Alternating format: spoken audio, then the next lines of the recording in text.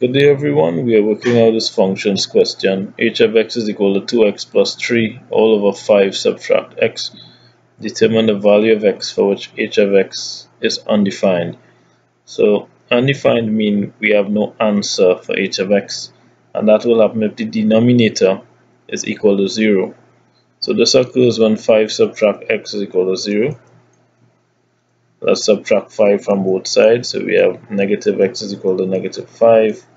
And let's multiply both sides by negative 1, so we get x is equal to 5.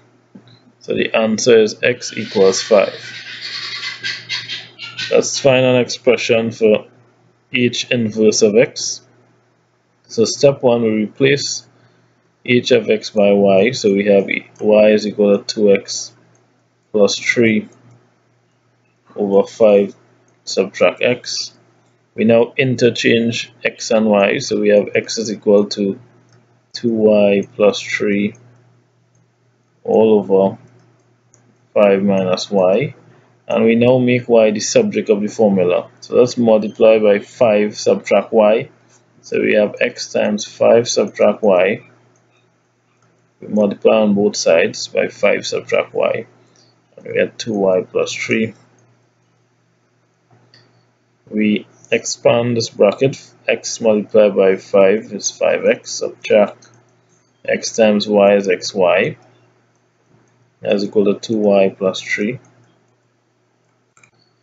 We bring all the terms with y on one side of the equal sign, so we add xy to both sides, and we remove plus 3 from this side by subtracting 3 from both sides.